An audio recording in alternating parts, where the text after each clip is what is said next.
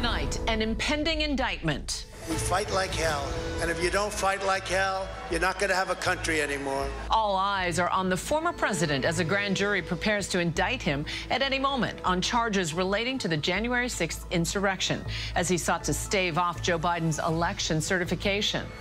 Plus, what clicked into place at that moment? That feeling of being out of the loop of like, why is this coming natural for everyone else? Impulsivity, just, you know, might say something or do something that you really regret doing. A growing number of adults are learning they have autism, and their condition has gone untreated for years. We go beyond the statistics and meet with the families living with the diagnosis day in and day out. And you ever scared of being accepted in the hip-hop community? No, because I came in gay. I came in swinging. It's been 50 years since hip-hop first came on the scene, but for LGBTQ rappers, their acceptance into that community has been a long time coming. Tonight, we bring you their story and celebrate their trailblazing success. Good evening, everyone. I'm Juju Chang in for Lindsay Davis. Thanks so much for streaming with us. We are following those stories and much more, including new developments on the health of college basketball star and son of LeBron James, Bronny James, as he gets released from the hospital following a cardiac episode. Plus, the latest on what led to that breakdown for Hunter Biden's plea deal. And the economy humming along. Interest rates are rising, all while workers are striking. We take a look at this unique economic moment and what it means for you by the numbers. Our correspondents are fanned across the country covering those stories and more for us tonight. But we begin with the mounting legal troubles for former President Trump. As he prepared to face his potentially third criminal indictment today, his lawyers met with special counsel Jack Smith and his team, trying to convince them their client should not be indicted for allegedly trying to stave off his defeat in the 2020 election. Trump calling the meeting productive and repeating that he did nothing wrong. Plus, news just coming in late tonight about the growing scope of the investigation into those classified documents found at Mar-a-Lago. Our teams are covering it all, but we start with ABC senior justice correspondent Pierre Thomas and the new developments in that documents case. Tonight, special counsel Jack Smith bringing new charges in his investigation into the classified documents former President Donald Trump brought with him to Mar-a-Lago when he left the White House. A new figure emerging tonight, a new defendant in the case. The head of maintenance at Mar-a-Lago, named Carlos de Oliveira. He's now facing charges, too. The superseding indictment out just moments ago also adds a new count for the former president. He's already facing 37 counts of mishandling classified information and obstruction. He now faces an additional count of willful retention of national defense information and an additional obstruction of justice count. The superseding indictment charges Trump with 2 new counts based on allegations that he attempted to delete surveillance footage at Mar-a-Lago in summer of 2022. The news comes just hours after Trump staged a last-ditch effort to avoid being indicted in Smith's other investigation, the probe into efforts to overturn the 2020 election, culminating in the riot at the Capitol on January 6th. Former president's attorney sitting down with special counsel Jack Smith at his office in Washington. The meeting lasting a bit more than an hour. Trump himself later describing the meeting as productive, saying his team told Smith in detail that I did nothing wrong, was advised by many lawyers, and that an indictment of me would only further destroy our country. It's been 11 days since Trump received a target letter from the special counsel, a clear indication an indictment was imminent. His attorneys today hoping to convince Smith to change course. No word on exactly what was discussed or how the special counsel reacted to their entrees. Our Chief Justice correspondent Pierre Thomas joining me now. Pierre, let's go back to that superseding indictment. Just give us a key line on what we discovered today. Well, this allegedly puts Trump at the center of an obstruction scheme. Clearly, there was surveillance footage, according to the special counsel, that the former president did not want the world to see. And he allegedly instructs people to go delete that footage. And why that would be important is that we know that there's apparently footage of documents being removed from the storage room. And it became clear to the president there was footage that may have existed that showed people removing those documents. He didn't want that to happen, according to the special counsel, and enlisted other people to try to get that footage deleted. This is something of a bombshell. Pierre Thomas, we know you'll stay on top of it. Pleasure. Thank you. So let's bring in ABC News investigative reporter Catherine Falders. Catherine, just break down what we've learned in this new indictment on efforts to destroy surveillance video at Mar-a-Lago. Yeah, we're learning that Special Counsel Jack Smith, who has been investigating the handling of surveillance video at Mar-a-Lago, essentially has put Trump, Walt Nauta, his co-defendant, and then the head of maintenance at the center of this obstruction scheme, specifically as it relates to attempts to destroy surveillance footage. Now, this is important because these attempts happened after a subpoena was sent to the Trump Organization in June of last year, after they received the subpoena for surveillance footage. And then these conversations, which are laid out in the indictment, these conversations happened about how they could delete the video server, for example. You see one portion in this superseding indictment where there's a text message from the head of maintenance to another employee who's not named that said the boss, quote unquote, the boss referring to Trump, wanted the servers deleted. It puts him right at the center of the attempts to destroy this footage and at least acknowledge that he didn't want this, obviously, this footage to go to Special Counsel Jack Smith. All right, Catherine Falders, thank you. So let's bring our chief Washington correspondent, John Karl. And John, there's a lot of new information. I know you're digging through it right now. I mean we're going through it all. Absolutely. And you're saying it sort of lays out a pretty brazen set of facts.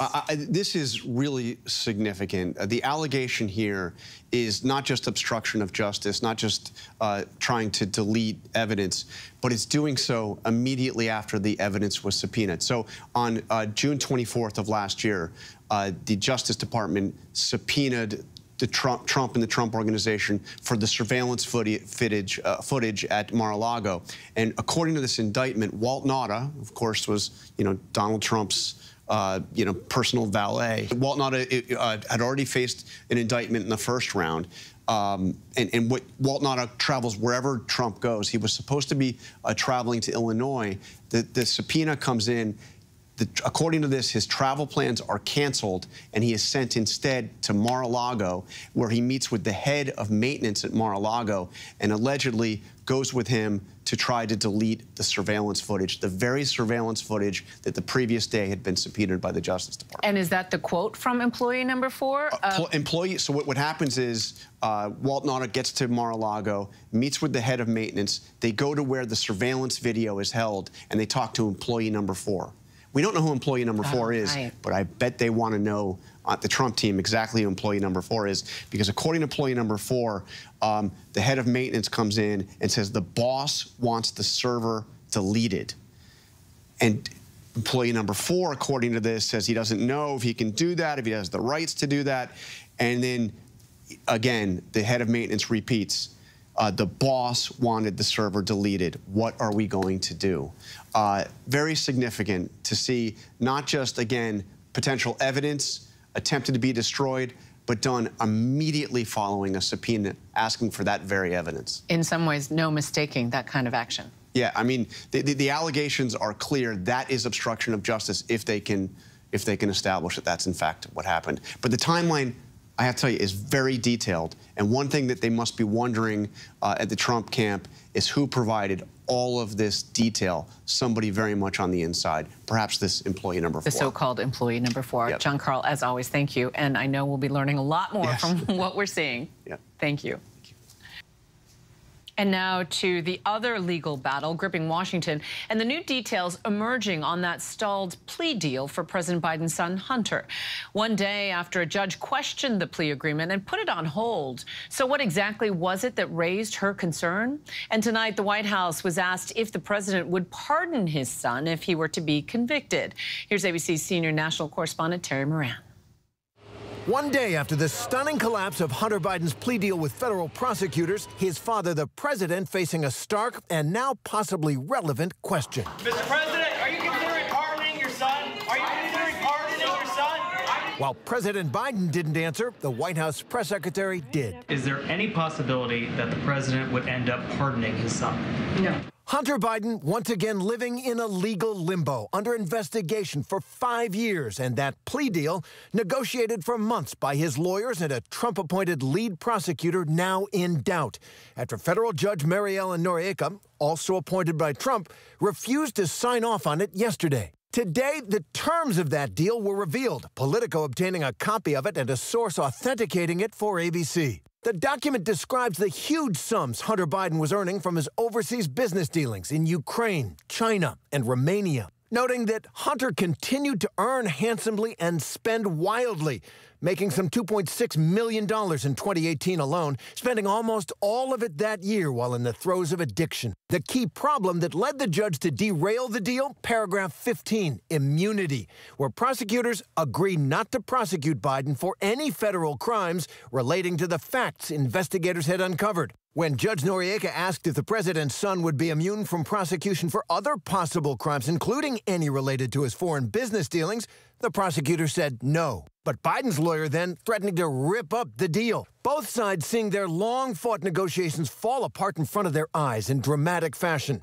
Judge Noriega insisting she wouldn't be a rubber stamp on their agreement. Hunter Biden eventually pleading not guilty for now. And Terry Moran joins me now. Terry, where does all this stand right now? It's a mess. It's a hot mess, to use a legal term, Juju. I mean, it's clear that the judge will not accept the deal as it stands. And so it's back to the drawing board, but that may not be easy. Hunter Biden wants to put all his legal problems behind him in this deal. But prosecutors say this investigation remains open. That's a hard bridge to cross there. And so what the judge has done is given both sides 30 days to talk, find ways to address her concerns, and forge a new deal if they can. To clean up this hot mess. What a great legal term of art. Terry Moran, as always, thank you. And also in Washington, Senate Minority Leader, Mitch McConnell, back on Capitol Hill today, insisting he's doing fine, one day after an alarming moment raised concerns about his health. One aide claims McConnell was feeling lightheaded when he suddenly froze, appearing unable to speak before being led away from his news conference yesterday. Sources tell ABC News that McConnell also fell 2 weeks ago and occasionally uses a wheelchair to get around. And the Northeast is now under a severe thunderstorm watch, causing the FAA to reroute flights. This is the nation's largest power grid, issued an energy emergency alert in 13 states. Let's get straight to ABC senior meteorologist Rob Marciano. Rob, how are you? Juju, we just went through a little pulse here of some action. You mentioned the severe thunderstorms here in the Northeast. We've got that watch up. We had a tornado reported in New Hampshire, a lot of damage reported in southern Massachusetts and here in Connecticut. And that watch, we still got a couple more hours to deal with, but it looks like nothing too terrible at the moment. Northern Wisconsin, you're in it for a little bit longer, as are you in Minnesota. And these have obviously brought down some trees, so just be aware there could be some power outages. Is this a cold front? You wish, right? No. The heat's back on tomorrow, coast to coast. Heat advisories up, even more warnings for the Midwest. 103 in Columbia. Come on, 104 measured in the shade in Manhattan, Kansas, and 100 degrees expected in D.C. It looks like we'll see another day on Saturday, and then a real cold front comes through, thankfully, cooling things off on Sunday. Stay cool, Juju. Thanks, Rob. I appreciate you. And next tonight, school shooter Ethan Crumley is asking a judge to spare him from a sentence of life in prison without parole. Now 17 years old, he pleaded guilty to killing 4 students and wounding 7 other people in Oxford, Michigan in 2021. Today in court, prosecutors read from his journal entry the night before the shooting, and it's chilling. Here's ABC's Stephanie Ramos. Tonight, prosecutors making the case that Ethan Crumley, the teenager who killed 4 people inside his Michigan high school, should spend the rest of his life in prison. This defendant made the decision to kill 4 other people and to take their lives instead of his own. The 17-year-old sitting in the courtroom, not looking up for much of his sentencing hearing. He has pleaded guilty to more than 24 charges, including murder and terrorism. Prosecutors presenting evidence showing how Crumley allegedly planned the attack ahead of the November 2021 shooting. The courtroom listening to recordings made by Crumley the night before the shooting. My name is Ethan Crumley, aged 15, and I'm going to be the next school shooter. A handwritten journal recovered from Crumley's backpack in a school bathroom. In it, Crumley writing, "I am fully committed to this now. I am going to prison for life." And surveillance video capturing Crumley and his mother at a shooting range just 3 days before the shooting. Juju, Crumley's parents have been charged with 4 counts of involuntary manslaughter for their alleged role in buying that gun. They have pleaded not guilty. Today, the defense arguing that sentencing Crumley to life without parole is too severe and that he is not irreparably corrupt. The hearing resumes tomorrow. Juju. And next tonight, a Colorado sheriff's deputy will not be charged for using a taser on a fleeing suspect who then ran into the street and was ultimately hit and killed by incoming traffic. The district attorney's office has released body camera video of the incident and a warning. It is disturbing. ABC's Mola Lengi reports from Colorado. Tonight, newly released police body camera video shows the moment a traffic stop turned deadly when a man, first tased by a sheriff's deputy, was then hit by an SUV. Authorities in Larimer County, Colorado say around 9 p.m. on February 18th, Deputy Lorenzo Lujan pulled over this car driven by 28-year-old Brent Thompson after noting its suspicious behavior at a nearby hotel. The reason why I'm stopping you is your registration's expired. Authorities say Thompson appeared nervous and gave them a false name. Lujan attempting to place him under arrest after learning he had a revoked license. Thompson then taking off on foot. Stop here, you tased! The deputy firing his taser. Thompson falling onto a road where he was fatally struck by an oncoming SUV. Later pronounced dead at a hospital. The district attorney declined to press charges against the deputy, but saying he used poor and ultimately tragic judgment. But tonight, Thompson's family demanding justice. This is death, and there should be some repercussion of his actions, I believe. Well, police say they found a gun and drugs in Thompson's car and a toxicology report showing fentanyl and other drugs in his system, Juju. Mola Lengi, thank you. Chaos in Niger after supporters of a coup set fire to the headquarters of the ruling party. Cars were set ablaze as the army command declared its backing for the takeover carried out by soldiers of the Presidential Guard.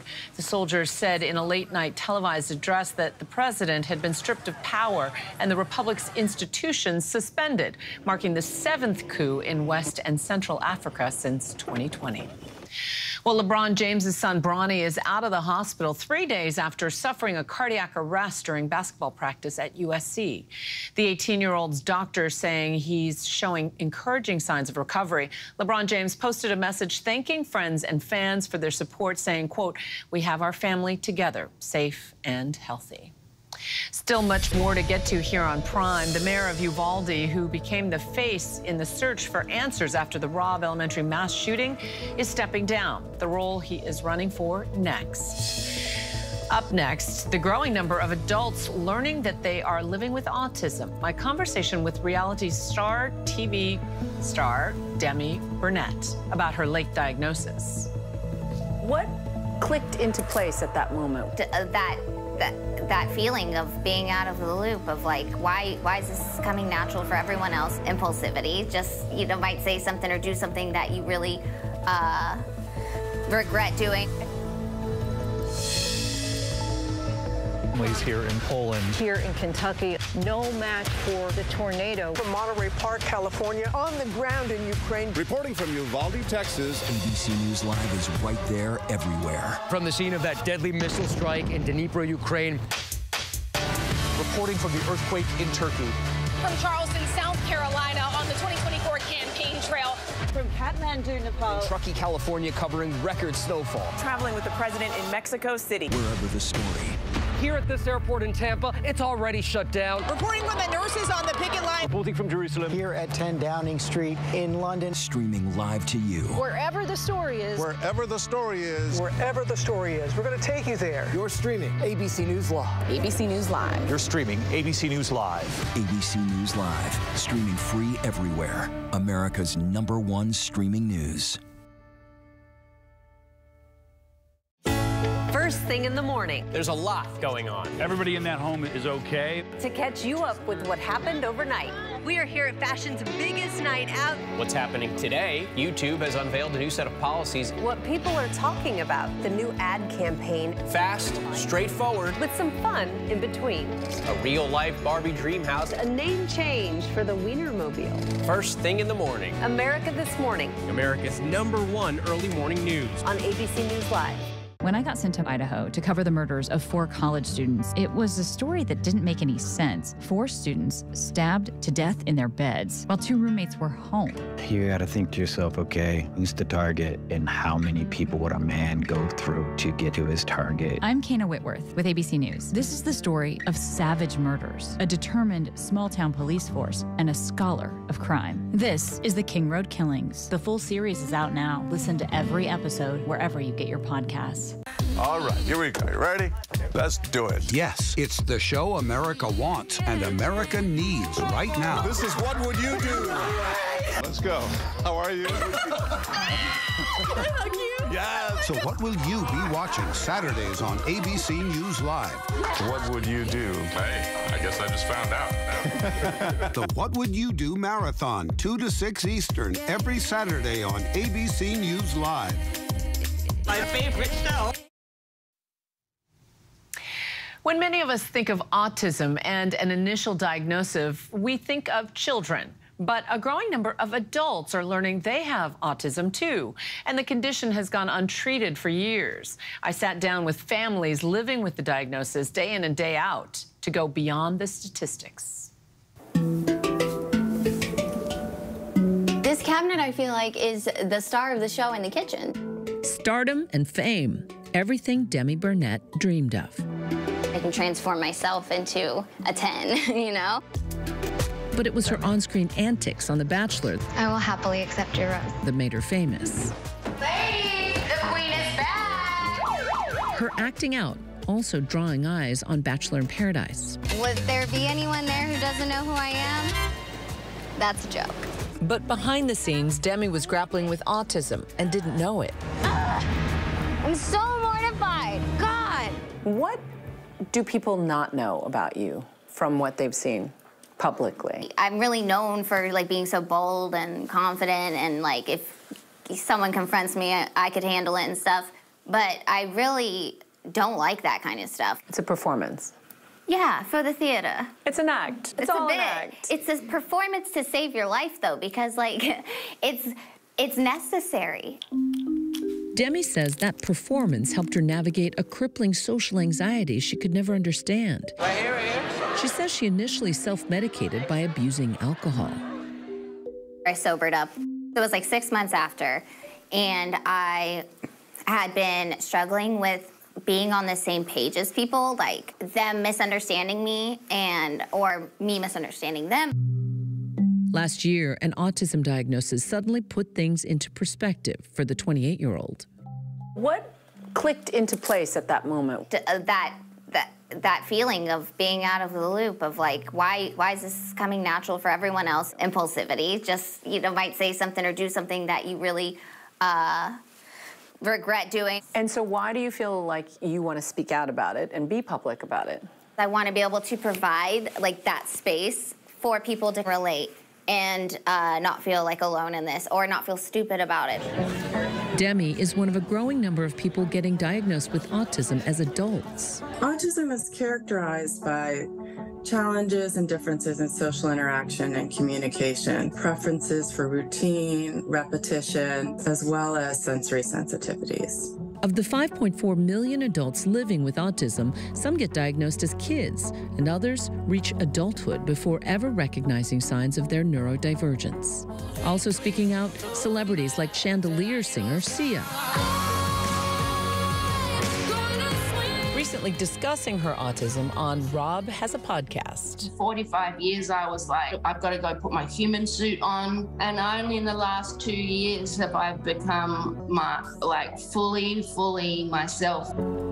Prominent athletes like former NFL player Joe Barksdale and former NBA player Tony Snell also revealing their diagnoses.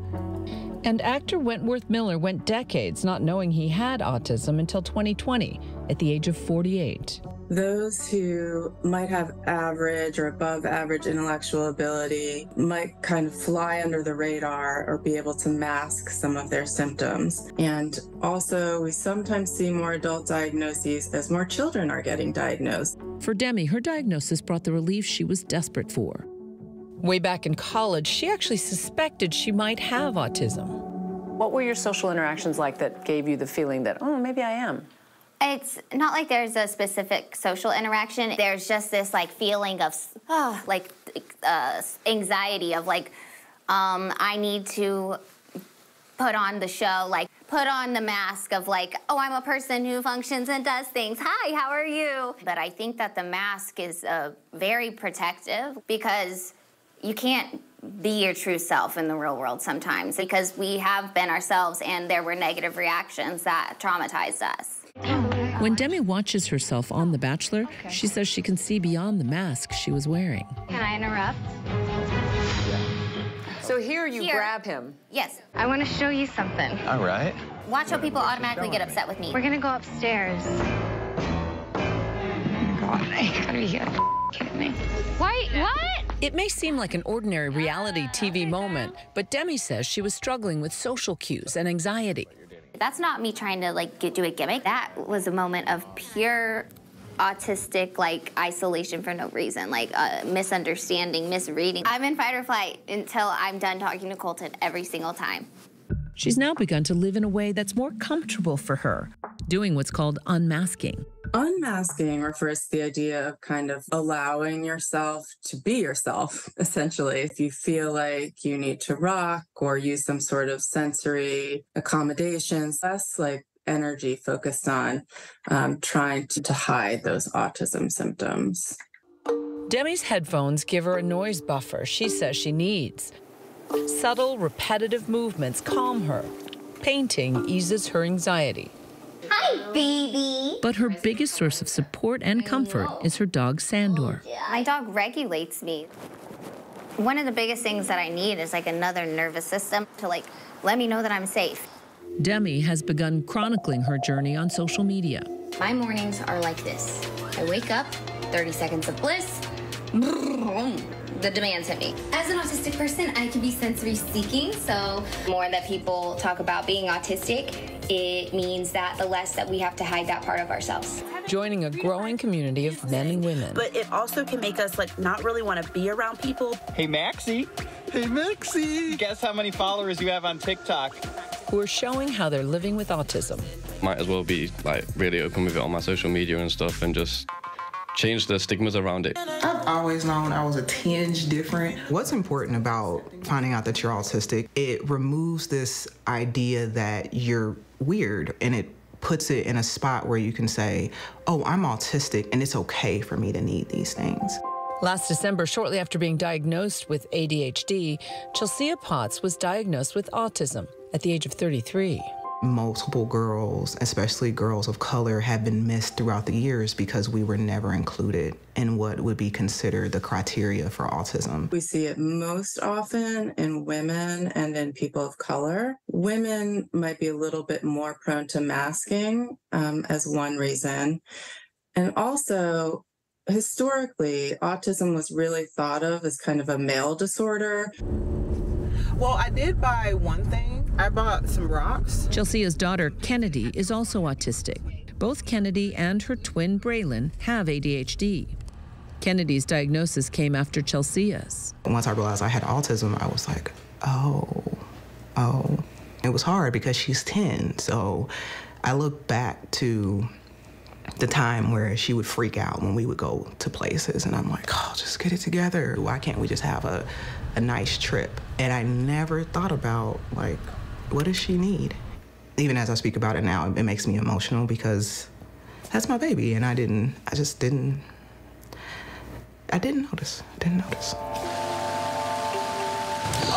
Oh, no, seriously, look. What? On a visit to the Cincinnati Zoo with her 10-year-old twins, it's clear Chelsea is determined to help her daughters navigate the world. Look. They look weird.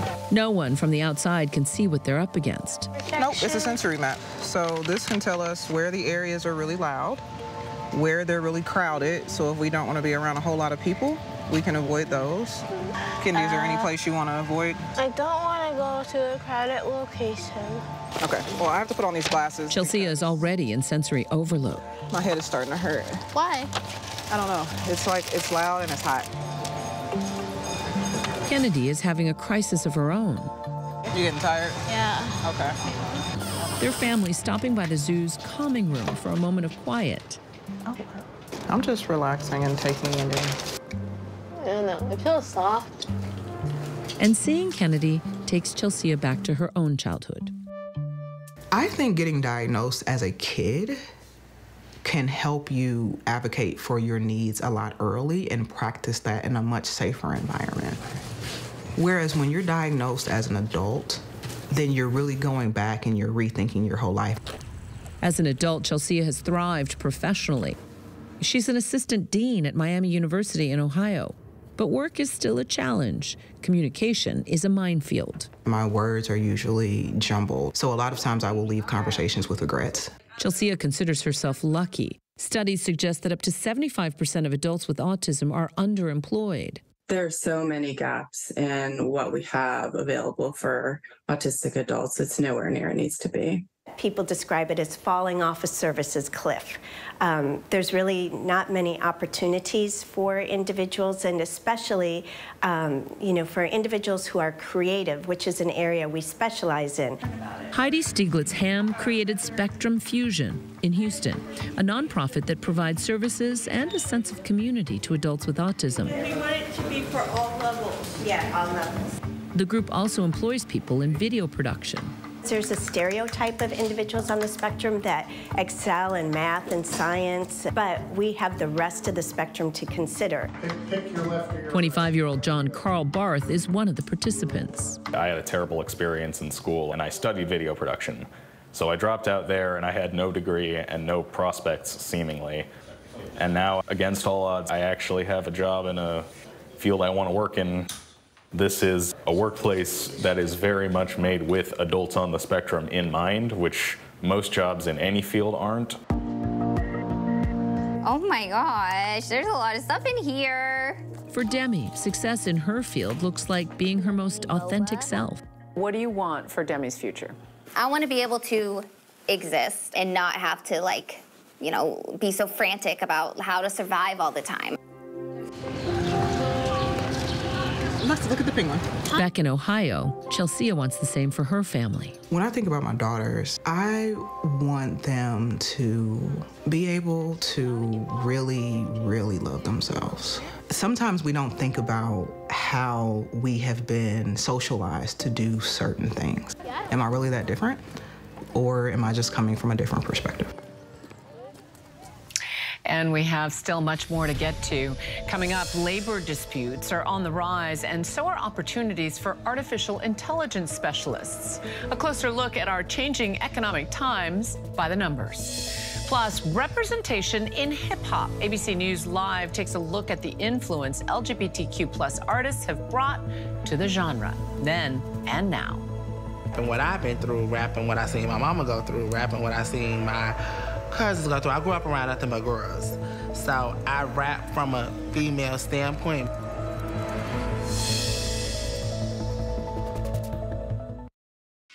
With so much at stake, so much on the line, more Americans turn here than any other newscast. ABC News World News Tonight with David Muir, America's #1 most watched newscast across all of television. This is ABC News Live. The crush of families here in Poland. At refugee centers. In Putin's Russia. On the ground in Ukraine. Close to the front line. From the capital. Destructive Cat 4 storm. Here along I-5. Boston is in the bullseye. Let's go. ABC News Live, America's #1 streaming news. Anytime, anywhere. Streaming 24/7, straight to you for free. Thank you for making ABC News Live America's #1 streaming news. From America's #1 news comes the all-new ABC News app. Breaking news, incredible video, faster, smarter, and customizable to your interests. If you love being in the know, you're gonna love this. Experience the all-new ABC News app. Download it now. I came out of jail with a plan. I was gonna put every piece of energy I had into music. Give it up for Jelly Roll! If I wasn't a musician, I'd be dead. This was my best bet to really have an impact. I'll cry with you. Who'd have thought I could help people? I needed help, I still need help. Somebody save me. I love you. first thing in the morning. There's a lot going on. Everybody in that home is okay. To catch you up with what happened overnight. We are here at fashion's biggest night out. What's happening today? YouTube has unveiled a new set of policies. What people are talking about, the new ad campaign. Fast, straightforward. With some fun in between. A real-life Barbie dream house. A name change for the Wienermobile. First thing in the morning. America This Morning. America's #1 early morning news. On ABC News Live.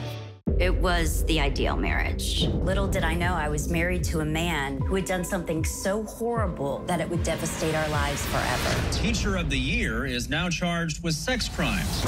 Only on Hulu. He was living a double life. The shocking story behind a #1 true crime podcast. Prostitutes, escorts. He even cheated on me the week of our wedding. Betrayal, the perfect husband. He had a lot of fantasies. Now streaming only on Hulu. When I got sent to Idaho to cover the murders of 4 college students, it was a story that didn't make any sense. 4 students stabbed to death in their beds while 2 roommates were home.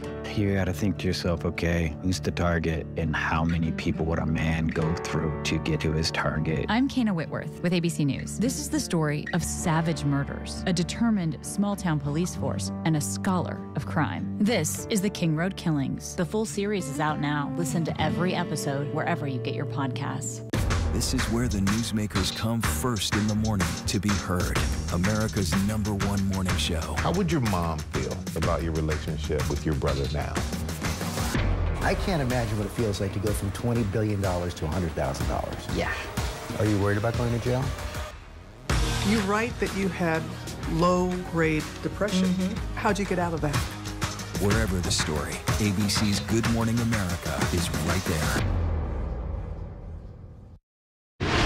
Reporting from the earthquake in Turkey, I'm David Muir. Wherever the story, we'll take you there. You're streaming ABC News Live.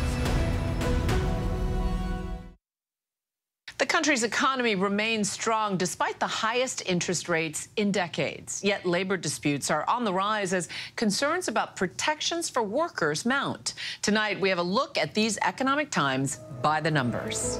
Gross domestic product grew at a 2.4% pace in the second quarter. The Commerce Department reported today that's faster than expected. And inflation slowed to 2.6%. The news quells recession concerns as the Federal Reserve continues to raise interest rates, now at their highest level in 22 years. Yet the positive numbers don't seem to equal good times for everyone. Labor disputes over protections for workers are on the rise. Perhaps most prominently, the more than 170,000 actors and writers on strike. 87% of actors earn less than $26,000 a year. Hollywood executives say it's not realistic to pay more. At the same time, studios appear to be on a hiring spree for specialists in just the kinds of AI applications the striking actors fear will cost them jobs. Netflix has posted an AI manager position paying up to $900,000 a year. Disney, the parent company of ABC, is looking for an AI engineer with a base salary of $180,000 a year, while Amazon is offering up to $300,000 for a Prime Video AI job.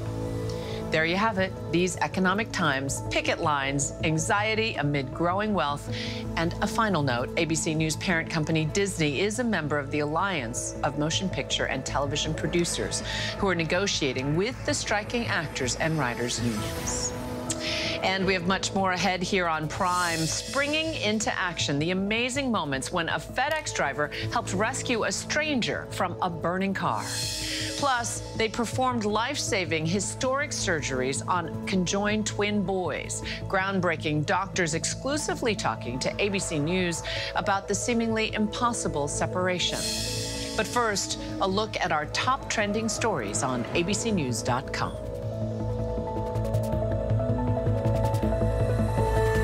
It takes asking the straightforward, tough questions. Do you believe that Donald Trump should ever be president again? How would your mom feel about your relationship with your brother now? I can't imagine what it feels like to go from $20 billion to $100,000. Yeah. Are you worried about going to jail? You write that you had low-grade depression. How'd you get out of that? The news-making interviews. You said that there were 6 friends. One of them was sick. Yeah. Do you have future political aspirations? going to the front line. The search for survivors. How does this war end? And getting to the heart of the story. Thank you for being here. We'll be here for the long run. ABC News, #1 in the morning, the #1 newscast, #1 in daytime talk, Friday nights, Sunday mornings versus the competition, and the #1 streaming news. Thank you for making ABC News America's trusted, straightforward first choice. First thing in the morning. There's a lot going on. Everybody in that home is okay. To catch you up with what happened overnight. We are here at fashion's biggest night out. What's happening today? YouTube has unveiled a new set of policies. What people are talking about. The new ad campaign. Fast, straightforward. With some fun in between. A real-life Barbie dream house. A name change for the Wienermobile. First thing in the morning. America This Morning. America's #1 early morning news. On ABC News Live. This is ABC News Live. The crush of families here in Poland. At refugee centers. In Putin's Russia. On the ground in Ukraine. Close to the front line. From the capital. Destructive Cat 4 storm. We're along I-5. Boston is in the bullseye. Let's go. ABC News Live, America's #1 streaming news. Anytime, anywhere. Streaming 24/7, straight to you for free. Thank you for making ABC News Live America's #1 streaming news. When I got sent to Idaho to cover the murders of 4 college students, it was a story that didn't make any sense. 4 students stabbed to death in their beds while 2 roommates were home. You gotta think to yourself, okay, who's the target and how many people would a man go through to get to his target? I'm Kana Whitworth with ABC News. This is the story of savage murders, a determined small-town police force, and a scholar of crime. This is the King Road Killings. The full series is out now. Listen to every episode wherever you get your podcasts. Get ready, America, every Friday. The hottest trends, styles, and must-have. What's the right stuff to buy right now? I really love that. It's time to buy the right stuff. Yes! And save big time, too. The right stuff. Fridays on GMA. You're going to love it.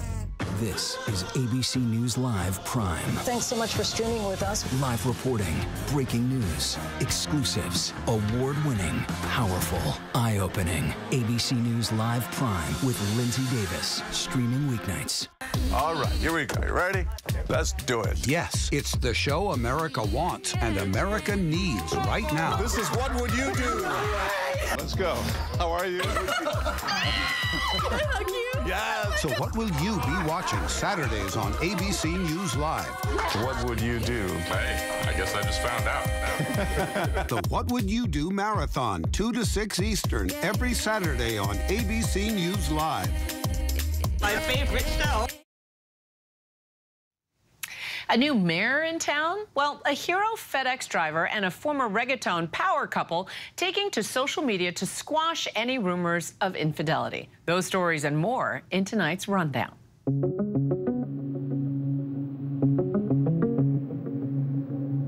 After leading his town through the horror of the attack at Robb Elementary School, the mayor of Uvalde, Texas, is stepping down. Uvalde Mayor Don McLaughlin was the face of his community's frustrating search for answers about the police response to last year's Robb Elementary School massacre. We realize you still don't have the answers that you need, and it's frustrating to all of us. For that, I apologize. After the slaughter of 19 students and 2 teachers, McLaughlin himself took some of the heat. Running as a Republican, McLaughlin will vie for a seat in the Texas House of Representatives. A special election will be held for mayor in November. One of the candidates is Kimberly Mata Rubio, the mother of Lexi Rubio, who was among the children killed in the shooting. A Memphis, Tennessee suburb has gone a week without being able to use tap water. Officials telling residents in Germantown don't use the water for drinking or washing from July 20th after diesel fuel from a treatment plant generator leaked into a reservoir. 40,000 residents told to only use water to flush toilets and otherwise use bottled water for everything else. Still no timeline on when that water may be safe again. A brutal attack caught on camera in Ohio. Cleveland police arresting 12 juveniles after claims they brutally beat a 34-year-old man at a gas station Tuesday morning. All of it caught on a surveillance camera. Officials say the teens punched the man repeatedly and pointed guns at him before he ran inside the gas station. 12 suspects ranged in age from 12 to 17. 11 were brought to a juvenile detention center. California FedEx driver being called a hero for saving a man in a burning car. Jonathan Rohrbeck was in the middle of his overnight shift when he saw the car had veered off the road Wednesday. Rohrbeck was the first on the scene, helped bring the injured driver out of the car before it became fully engulfed. He also used a fire extinguisher to help keep the fire down for some time before returning to the injured driver. He's lucky to be alive. They're still investigating what caused that crash. The driver is in the hospital with major, non-life-threatening injuries. Anheuser-Busch plans to lay off several hundred corporate workers months after Bud Light's partnership with Dylan Mulvaney created controversy. The company telling ABC News the layoffs would affect fewer than 2% of the company and would not involve frontline workers, including warehouse staff, drivers, and salespeople. Bud Light's brief partnership with Mulvaney in April set off a massive boycott from conservatives, which caused sales of the beer to drop significantly. Former reggaeton power couple Rauw Alejandro and Rosalía are breaking their silence after rumors of infidelity surfaced immediately after the news of their engagement ending. Rauw Alejandro on Instagram denied any infidelity, while Rosalía said she loves and respects Rauw, adding, "We know what we've lived." And tonight, an exclusive interview with the doctors behind an historic surgery. They separated 3-year-old brothers who were conjoined at the head. Those surgeons spoke to only our Kana Wentworth about the groundbreaking procedure. 3-year-old twins, Pedro and Augusto, had a bleak future. They're really intellectually more like 18-month-olds. Born in Guatemala and conjoined at the head. That really is just not a good quality of life. But they also shared an unbreakable spirit. One that was matched by a team of specialists at Dayton Children's Hospital in Ohio. Dr. Christopher Gordon and Dr. Robert Lober speaking exclusively with GMA. They assembled a dream team of medical professionals to try and give the twins a fighting chance. We had lots of talks with the mom about the potential for injury, to be in wheelchairs, to be debilitated, to lose your life on the table. In a historic feat, over 4 months, doctors performed 3 major surgeries to separate the veins and arteries, which the hospital documented in the film Connected, the story of the seemingly impossible separation of Pedro and Augusto.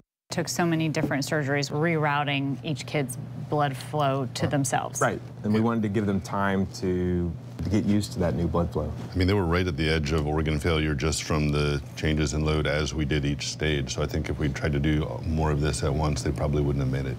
At last, it was time for the final separation. But it didn't go as planned. Not only were the boys' frontal lobes connected, but they discovered yet another large artery shared by the boys. Severing it would cause injury, and their little bodies couldn't take much more anesthesia. It's the biggest surgery of your career. You're questioning your ability to complete it, and now you're racing against the clock as well. It took a personal toll. It took a toll on everyone in the room. Everybody was suffering. I learned later that a nurse was crying because, you know, we were all feeling it, and someone told her, "Step out. Dr. Lober can't see that." You know, I needed all the encouragement I could get. Eventually, after 3 days in the operating room, the boys were apart. Cerebral separation, 5 or 43. What was that moment like when the tables moved apart? Surreal. The thing was, it wasn't over. With a long road ahead and skills to relearn and more reconstructive work, the twins finally got to go home 14 months after the separation. These were boys that we'd come to love over a long period of time. Everybody had come to love. They became our boys.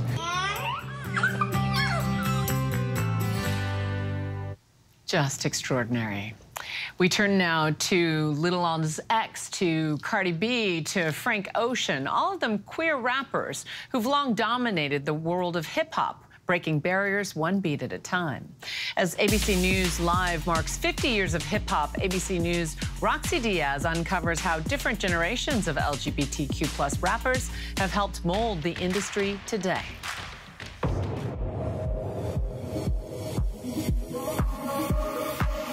So what the boy jumped you about? You don't even know. What you doing? Nothing about to get ready for my show.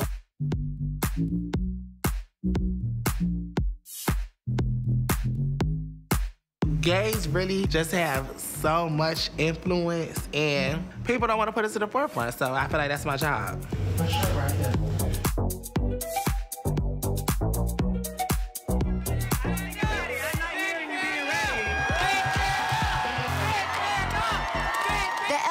LGBTQ+ community has long dominated the hip-hop industry.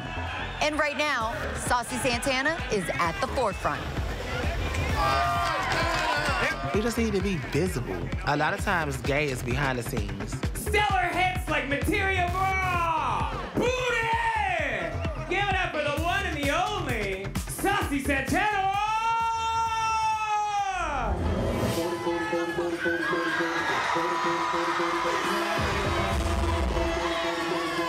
Straight to the key when I hop off the shit. What? So fat, but it's still back to the leg. Yeah.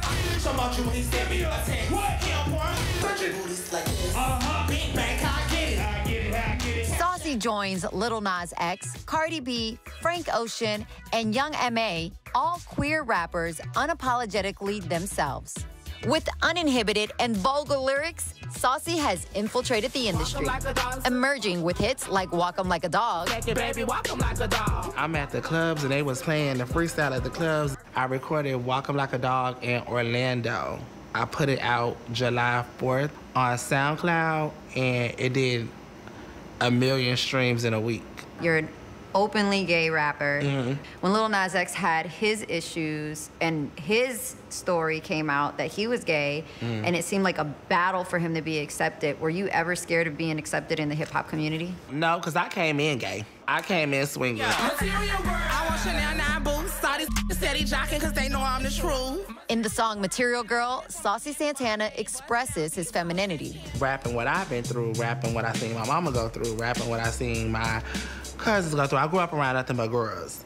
So I rap from a female standpoint. He's also well known for his media presence. I bring water for money. His clapbacks, merciless. Saucy Santana joined forces with rapper IDK for the single Pinot Noir, a collaboration of two artists hoping to break stigmas in the world of rap. Running up a check so my feelings don't work. The rapper IDK got some backlash. IDK posted a tweet in which he said, "I don't have to be a gay rapper to feature a gay rapper on a track with me." Him collaborating with me don't have nothing to do with him, what he like or what he have going on.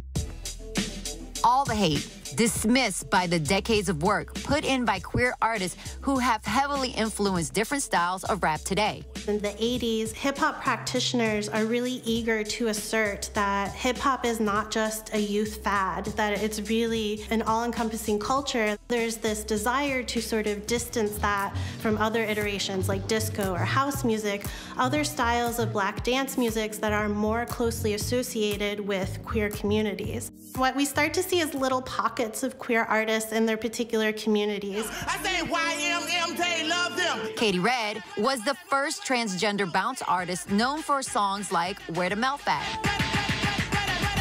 It was heterosexual females and heterosexual males who didn't like the fact that I was doing my thing. In the early 2000s, bounce music in New Orleans has openly queer and trans artists like Sissy Nobi, Katie Red, Big Frida. Katie Red, the first transsexual to come out with bounce music in 1998. Katie was my sister, and I started helping her. Big Frida is one of the queer artists credited with helping popularize bounce music. I started doing my own solo thing, and things just kept on moving. The gender-fluid icon has transcended music genres today. Even one of her rap verses was used in Beyonce's single Break My Soul. She's talking about, release this romantic or sexual partner who's maybe straight passing, very masculine type of man. So audiences, depending on their familiarity with different queer cultures, may or may not understand all of those specific codes, but it's still reaching those audiences. Today, queer rappers are challenging societal and gender norms, lyrically and visually. Lil Nas X's video, Montero, Call Me By Your Name, is particularly interesting. He takes these tropes that have been used to attack LGBTQ people for a really long time. He reframes them. I think it's particularly true of women artists as well, because they're already, I don't want to say vulnerable, but can already be the target of sexism. Cardi B's been accused of queer baiting. And because there are so many stereotypes about promiscuity and such associated with bisexuality, this is particularly challenging for women rappers. When somebody sees somebody who's actually queer, like they treat me worse when it's like, but you were okay with two straight girls making out for the shock value, but when you see someone like me, it's like, you know, a problem.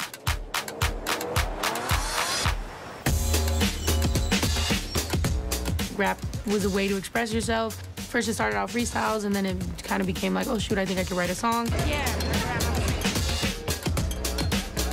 I'm like the Mexican rap ratchet Hannah Montana.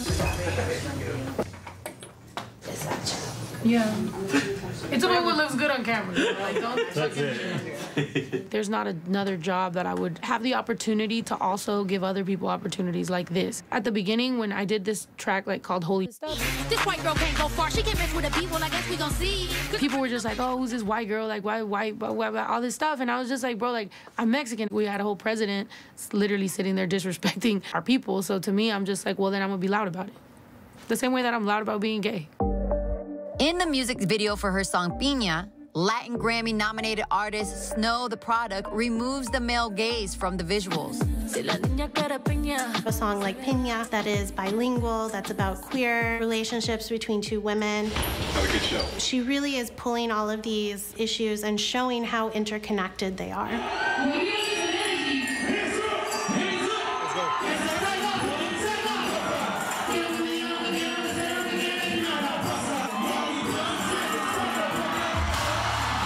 A lot of us grew up more impoverished situations, and in, you know, people of color, we have a lot of like things that we want to say about like generational issues that we've had for so long, that when we finally break that cycle and we're the black sheep because we break that cycle, everyone looks at us like we're the problem. Can y'all light it up, turn your light and cell phone flashlights on? Creating a community as she steps into the spotlight to sing at her show in New York. It's a special moment shared with fans that become like family. I'm proud of the entire thing. For Snow and for Saucy, it's doing what they love no matter who they love. That really matters. I came in being myself, and I feel like that's what has gotten me this far, being Santana. And I think taking everything in stride, even though you can look at me any way, I think I'm pretty positive because I've made something of myself when I didn't think I even could.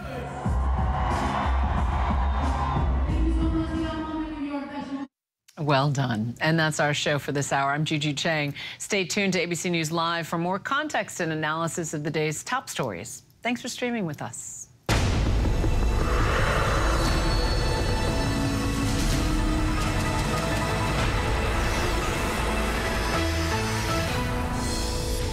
And coming up in the next hour, a teen girl is reunited with her family nearly 4 years after vanishing from her home. The details surrounding her sudden return. A coup declared in Niger. What's next as soldiers overthrow the democratically elected president? This is ABC News Live Prime. Thanks so much for streaming with us. Live reporting, breaking news, exclusives, award-winning, powerful, eye-opening. ABC News Live Prime with Lindsay Davis. Streaming weeknights. From America's #1 news comes the all-new ABC News app. Breaking news, incredible video, faster, smarter, and customizable to your interests. If you love being in the know, you're gonna love this. Experience the all-new ABC News app. Download it now. This is where the newsmakers come first in the morning to be heard. America's #1 morning show. How would your mom feel about your relationship with your brother now? I can't imagine what it feels like to go from $20 billion to $100,000. Yeah. Are you worried about going to jail? You write that you had low-grade depression. How'd you get out of that? Wherever the story, ABC's Good Morning America is right there. This is ABC News Live. The crush of families here in Poland. At refugee centers. In Putin's Russia. On the ground in Ukraine. Close to the front line. From the capital. Destructive Cat 4 storm. You're along I-5. Boston is in the bullseye. Let's go. ABC News Live, America's #1 streaming news. Anytime, anywhere. Streaming 24/7 straight to you for free. Thank you for making ABC News Live America's #1 streaming news. It was the ideal marriage. Little did I know I was married to a man who had done something so horrible that it would devastate our lives forever. Teacher of the Year is now charged with sex crimes. Only on Hulu. He was living a double life. The shocking story behind a #1 true crime podcast. Prostitutes, escorts. He even cheated on me the week of our wedding. Betrayal, the perfect husband. He had a lot of fantasies. Now streaming only on Hulu. All right, here we go. You ready? Let's do it. Yes, it's the show America wants and America needs right now. This is What Would You Do? Let's go. How are you? Yes. So what will you be watching Saturdays on ABC News Live? What would you do? Hey, I guess I just found out. The What Would You Do Marathon, 2 to 6 Eastern, every Saturday on ABC News Live. My favorite show. When I got sent to Idaho to cover the murders of 4 college students, it was a story that didn't make any sense. 4 students stabbed to death in their beds while 2 roommates were home. You got to think to yourself, okay, who's the target and how many people would a man go through to get to his target? I'm Kana Whitworth with ABC News. This is the story of savage murders, a determined small-town police force, and a scholar of crime. This is the King Road Killings. The full series is out now. Listen to every episode wherever you get your podcasts. Reporting from Monterey Park, California, I'm Robin Roberts. Wherever the story is, we're going to take you there. You're streaming ABC News Live. And good evening, everyone. This is ABC News Live Prime. I'm Juju Chang in for Lindsay Davis. Thanks so much for streaming with us. We've got a lot of news to get to this evening, including Donald Trump now charged with possession of a classified document that he's previously heard discussing on an audio tape. What that means for his other looming investigations.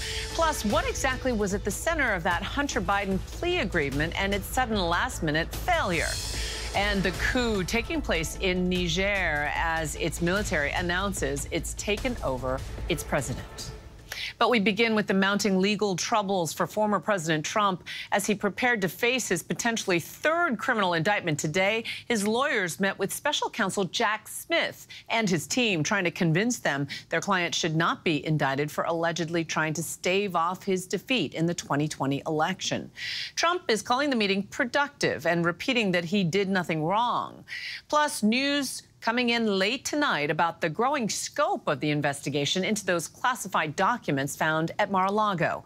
Our teams are covering it all, but we start with ABC's senior justice correspondent Pierre Thomas and the new developments in that documents case. Tonight, special counsel Jack Smith bringing new charges in his investigation into the classified documents former President Donald Trump brought with him to Mar-a-Lago when he left the White House. A new figure emerging tonight, a new defendant in the case. The head of maintenance at Mar-a-Lago, named Carlos de Oliveira. He's now facing charges, too. The superseding indictment out just moments ago also adds 3 new felony counts against the former president. He had already been facing 37 counts of mishandling classified information. Now he faces an additional count of willful retention of national defense information and 2 additional obstruction of justice charges. The superseding indictment charges Trump with 2 new counts based on allegations that he attempted to delete surveillance footage at Mar-a-Lago in summer of 2022. The news comes just hours after Trump staged a last-ditch effort to avoid being indicted in Smith's other investigation, the probe into efforts to overturn the 2020 election, culminating in the riot at the Capitol on January 6th. Former president's attorney sitting down with special counsel Jack Smith at his office in Washington.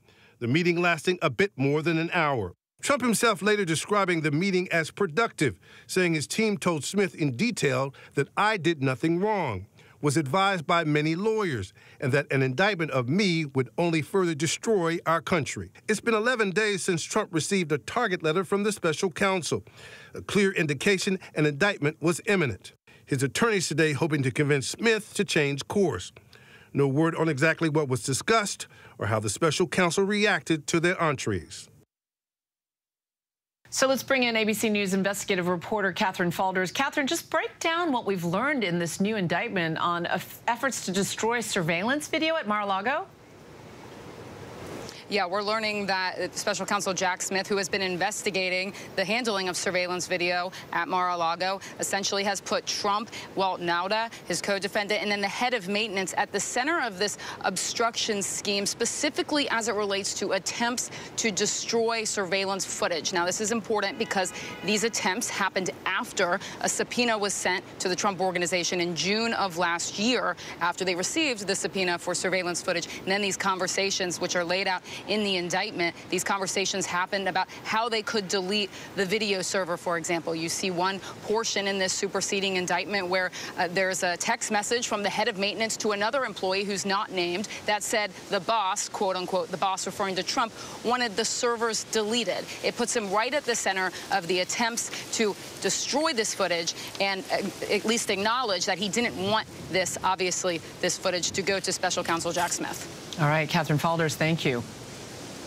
So let's bring our chief Washington correspondent, John Karl. And John, there's a lot of new information. I know you're digging through it right now. I mean we're going through it all. Absolutely. And you're saying it sort of lays out a pretty brazen set of facts. This is really significant. The allegation here is not just obstruction of justice, not just trying to delete evidence, but it's doing so immediately after the evidence was subpoenaed. So on June 24th of last year, the Justice Department subpoenaed the Trump and the Trump Organization for the surveillance footage at Mar-a-Lago. And according to this indictment, Walt Nauta, of course, was Donald Trump's personal valet. Walt Nauta had already faced an indictment in the first round. And what Walt Nauta travels wherever Trump goes. He was supposed to be traveling to Illinois.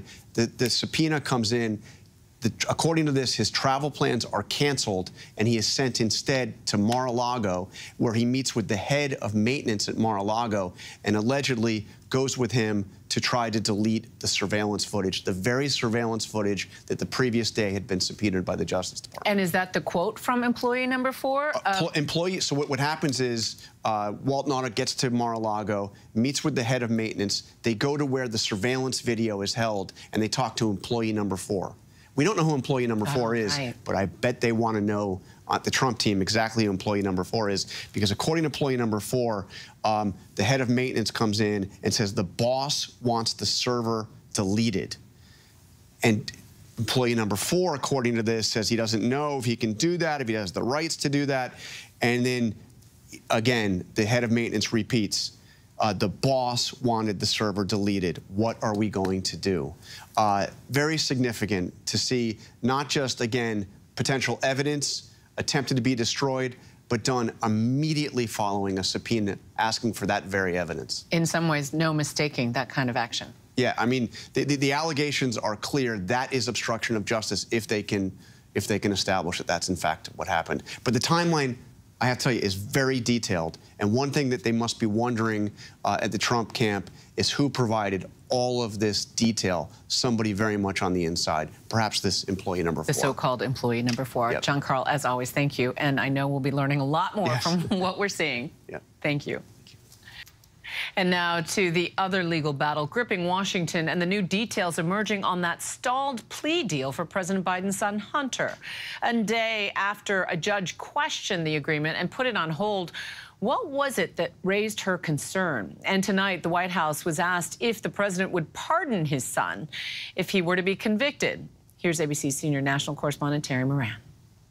One day after the stunning collapse of Hunter Biden's plea deal with federal prosecutors, his father, the president, facing a stark and now possibly relevant question. Mr. President, are you considering pardoning your son? Are you considering pardoning your son? While President Biden didn't answer, the White House press secretary did. Is there any possibility that the president would end up pardoning his son?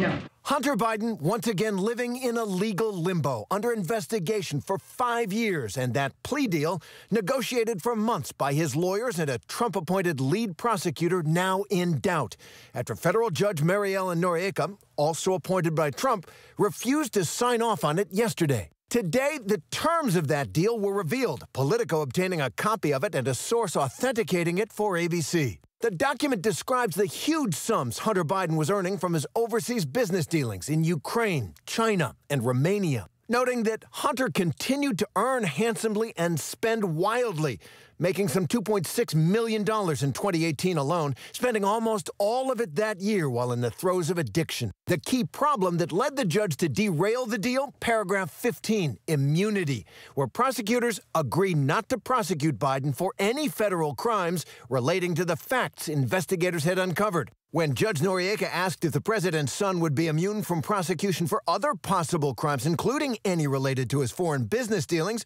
the prosecutor said no. But Biden's lawyer then threatening to rip up the deal. Both sides seeing their long-fought negotiations fall apart in front of their eyes in dramatic fashion. Judge Noriega insisting she wouldn't be a rubber stamp on their agreement. Hunter Biden eventually pleading not guilty for now.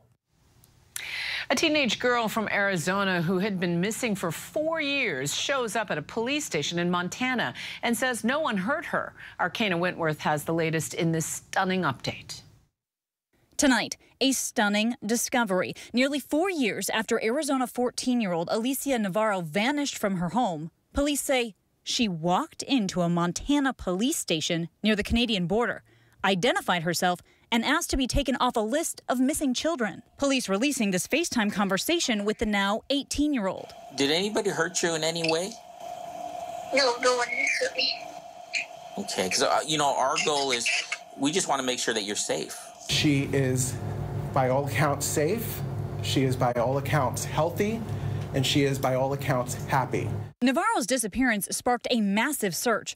Her mother said Alicia, who is on the autism spectrum, had left a note saying she'd run away. She said she feared her daughter had been lured by an online predator. Tonight, police say Alicia has been reunited with her family. In this Facebook video, her mother calling it a miracle. For everyone who has missing loved ones, I want you to use this case as an example that miracles do exist and never lose hope and always fight. And Juju, authorities say they consider Alicia a victim. They also say this is just the beginning of this investigation to determine if there's any criminal element. Juju? Kana Wentworth, thank you. Now to the war in Ukraine. Ukraine is stepping up its counteroffensive, pushing in 2 directions in the south. Russian President Vladimir Putin acknowledged today that the fighting has intensified, but said Russia has repelled the attacks. ABC's Ian Pannell has more from Kyiv. Tonight, a U.S. official confirming to ABC News that the Ukrainian counteroffensive is ramping up, with large-scale assaults across the front lines. Here, Special Operations Forces ambushing Russian soldiers near Kherson in the south, shot within the last 2 weeks. And in the east, Ukrainian assault troops in action, they say near Bakhmut, where important advances are being made. President Zelensky posting a video tonight of his troops in a newly liberated, strategically important village in the southeast. But there are conflicting reports about how successfully the counteroffensive is going. Pro-Russian media releasing these images, claiming a significant loss of Ukrainian lives and equipment, including American-made fighting vehicles. Defense Secretary Austin saying Ukraine having to go slowly through stiff Russian defenses. They fought hard. They've been working their way to get through the minefields and other obstacles. But they still have a lot of combat power. Today, Vladimir Putin also saying the battles have increased significantly.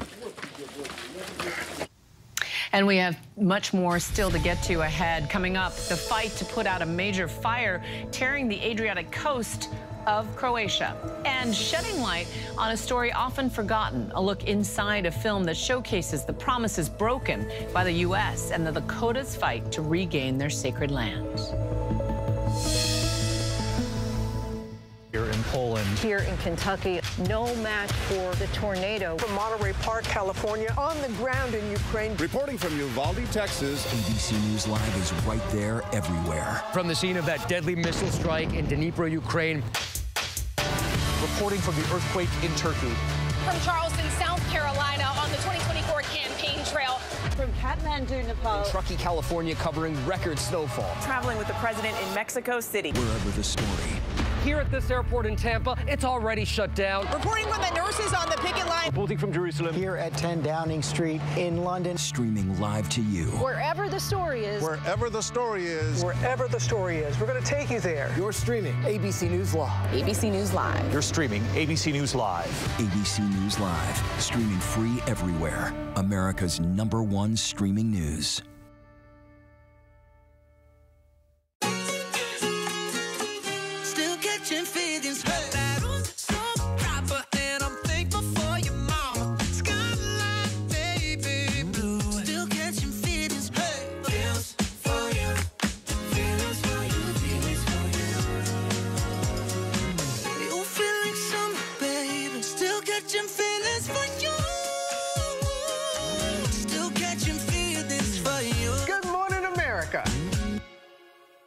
All right, here we go. You ready? Let's do it. Yes, it's the show America wants and America needs right now. This is What Would You Do? Let's go. How are you? Can I hug you? Yeah. So what will you be watching Saturdays on ABC News Live? What would you do? Hey, I guess I just found out. The What Would You Do Marathon, 2 to 6 Eastern, every Saturday on ABC News Live. My favorite show. Reporting from Hiroshima, I'm Britt Clennis. Wherever the story is, we'll take you there. You're streaming ABC News Live. And we're tracking several headlines around the world. Chaos in Niger after supporters of a coup set fire to the headquarters of the ruling party. Cars were set ablaze as the army command declared its backing for the takeover carried out by soldiers of the Presidential Guard. The soldiers said in a late-night televised address that the president had been stripped of power and the republic's institutions suspended, marking the 7th coup in the West and Central Africa since 2020. Thousands of Israelis opposed to the judicial overhaul sought by Prime Minister Benjamin Netanyahu took to the streets a few days after Parliament passed the first of the changes. The new rules trim Supreme Court powers to overrule government actions and raise fears for the integrity of Israel's 75-year-old democracy. And Croatia has been battling a major fire on the Adriatic coast and deployed hundreds of firefighters while dumping water on the flames. Croatia is just the latest country in Europe battling the effects of scorching, dry weather that has triggered wildfires in many regions. June was the hottest month on record in the 174-year history of temperature monitoring, and July appears on track to break that record. Our next guest is bringing to light a powerful story often overlooked by the history books. His new film, Lakota Nation versus United States, catalogs the promises broken by the U.S. and the Lakotas' fight to regain their sacred lands in the Black Hills of South Dakota. Take a look. Much of what we've learned about the battle for the plains comes from what we've seen in Hollywood movies. When we saw the Indian defending his land, we cheered for the white man's soldiers. The best way to kill people is to dehumanize them, right? To make them into caricatures. And the film's director, Jesse Shortbull, joins me now. Jesse, thanks for taking time to share this story with us. Oh, thank you so much. Happy to be here. I know you grew up only a mile from a reservation in South Dakota, yet you say for much of your life you had no understanding of the history of the land that you grew up on. Tell us about what you came to learn, including your own grandfather's connection to the dispute over the Black Hills. Yeah, for sure. I mean, I grew up just as any other kid in America and in South Dakota. But I quickly discovered that something wasn't right, or there was something missing, because I had a last name, an indigenous last name, Shortbull, but I didn't understand where that name came from I didn't understand that there was tension between the Oglala tribes that I grew up around and non-Oglala people. That put me on a pursuit to find history that was not given to me. It took a lifetime to try and understand how I, fit into this and why we are things are the way they are today. Sure, and so much of that history is both hidden and dark. I didn't realize that in 1980, the U.S. Supreme Court ordered over $100 million to be paid to the Great Sioux Nation because of the broken treaty. So with interest, that sum is now around $2 billion. But despite the poverty, the Great Sioux Nation still refuses the money, saying the land was never for sale. Tell us about that. Yeah, no, I mean, it's centered to Lakota worldview, and that worldview is it's hard to sell something like selling a piece of yourself. How can you sell a piece of yourself, as one of our subjects in the documentary so eloquently put? And that's something that our tribes have been adamant about refusing, but there's something more, and that's the connection to the land, which is inherent to our identity. When we talk about stolen land, we often hear about reparations, right? But you argue that that may not be enough. So what does restorative justice look like? Yeah, I mean, I think that there's a lot of opportunities that can help establish the Ocheti-Shakotay tribes back within their relationship with their ancestral homelands, or their homelands decreed by treaty. And a lot of that is looking at federal lands and public lands and how we can enhance or figure out a way to create a path moving forward to make this right, make this injustice right, and try to fix it. Woven throughout the film, the stirring visuals of the beautiful shots of the sky, rivers, and nature that make up the Black Hills. Why is it that giving voice to the land itself important to the story? And take us through your decision in your filmmaking to do that. Yeah. My co-director, Laura, and I, we really wanted to try to let the land speak. And, obviously we can't interview the land. We can't set up lights or anything. But there is something profound in the stunning imagery that we have of this beautiful part of the country. And whatever language is embedded in those images, we really wanted to enhance to try and let it speak for itself. Well, the film is a triumph. Jesse Shortbull, thank you so much for being here and sharing your story with us. And Lakota Nation versus United States is out in theaters now. Thanks, Jesse. Thank you so much. And still to come, she created a colorful character known for transforming into colors of the pride flag. I got a chance to talk to the author of The Queer Chameleon, our TikTok guest of the week. When I got sent to Idaho to cover the murders of 4 college students, it was a story that didn't make any sense. 4 students stabbed to death in their beds while 2 roommates were home. You gotta think to yourself, okay, who's the target and how many people would a man go through to get to his target? I'm Kana Whitworth with ABC News. This is the story of savage murders, a determined small-town police force, and a scholar of crime. This is The King Road Killings. The full series is out now. Listen to every episode wherever you get your podcasts. With so much at stake, so much on the line, more Americans turn here than any other newscast. ABC News World News Tonight with David Muir, America's #1 most watched newscast across all of television. From America's #1 news comes the all-new ABC News app. Breaking news, incredible video, faster, smarter, and customizable to your interests. If you love being in the know, you're gonna love this. Experience the all-new ABC News app. Download it now. All right, here we go. You ready? Let's do it. Yes, it's the show America wants and America needs right now. This is What Would You Do? Let's go. How are you? How cute. Yes. So what will you be watching Saturdays on ABC News Live?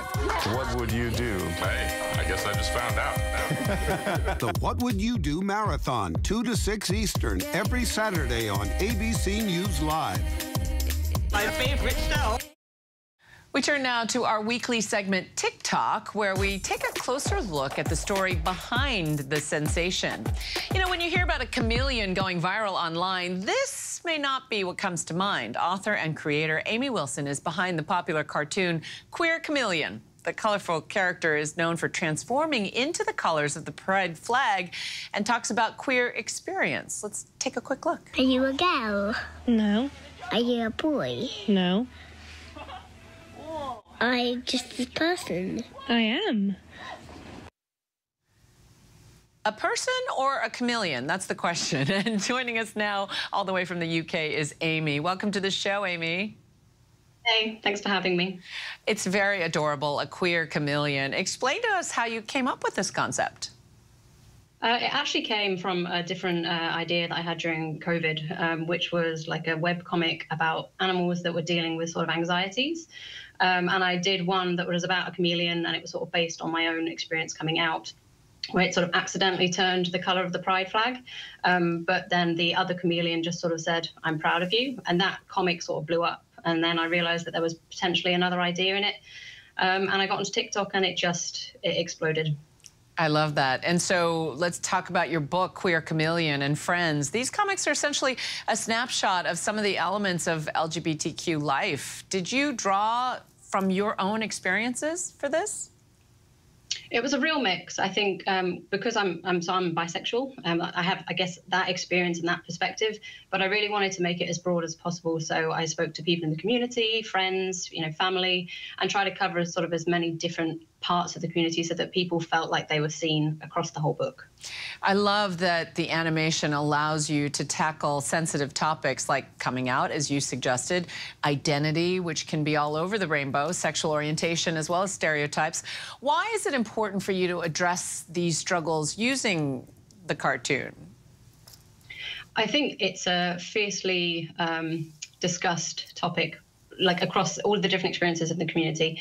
And I think sometimes it can be challenging to really articulate those things. And also you look at the person who's saying them, and you obviously just take into account what their perspective is. So I think sort of making it simple, making it bright and colorful, just makes it a little bit easier to understand, and even to kind of give to people who are not close to the community. It makes it really simple for them to understand as well.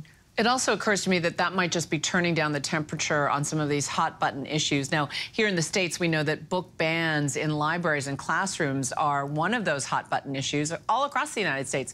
What is your message to, I don't know, authority figures, lawmakers, administration people who challenge your book and others that have LGBTQ+ content?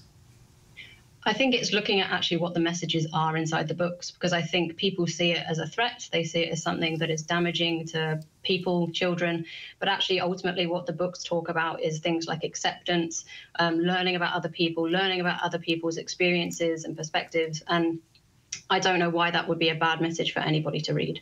And do you have an age group that you're looking at? And obviously you're not just targeting the LGBTQ+ community. This is about empathy too. What do you hope people take away from the book?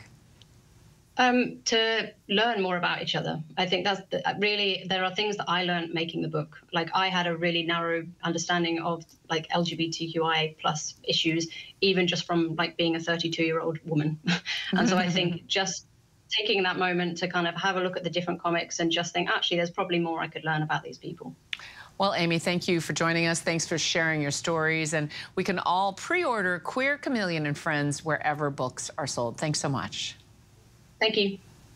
And that's our show for tonight. I'm in for Lindsay Davis. I'm Juju Chang. ABC News Live is here for you all night with the latest news, context, and analysis. Of course, you can always find us on Hulu, Roku, the ABC News app, and of course, abcnews.com. Good night.